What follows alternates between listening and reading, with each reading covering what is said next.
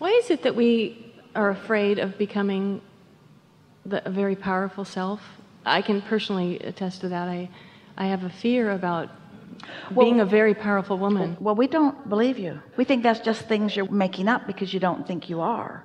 And so you're just explaining why you're not what you really want to be by saying, I guess I don't think I really wanted to be it. There's a part of me that believes I am. Yeah. We want to ask you some questions. Okay. Because to be a really powerful woman, which is a woman who is of service, which means a woman who is under the influence of Source, which means a woman who is influencing in connection with Source. In order to be that powerful woman, these are the things that you find along the way in that. You feel joy. Do you want joy? Yes. Then you want to be a powerful woman. Do you like clarity? Yes. Then you want to be a powerful woman.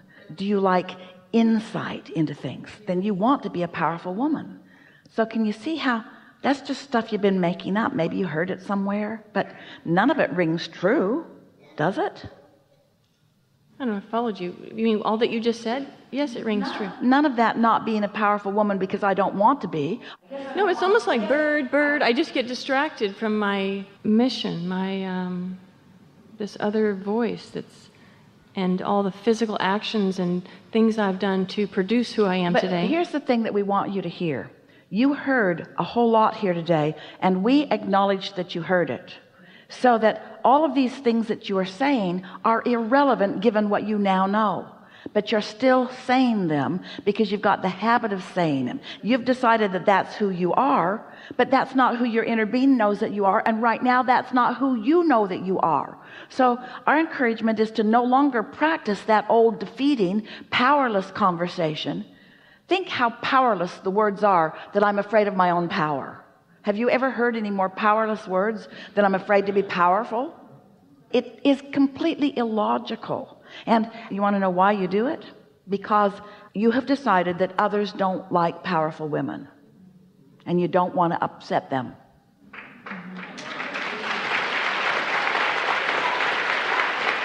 And that's because you and almost everybody else, you're catering to what they think instead of to what you think. You're not keenly aware of your guidance system, and so you're not listening for your guidance system, and that's why you call it unconscious. You see. Yeah.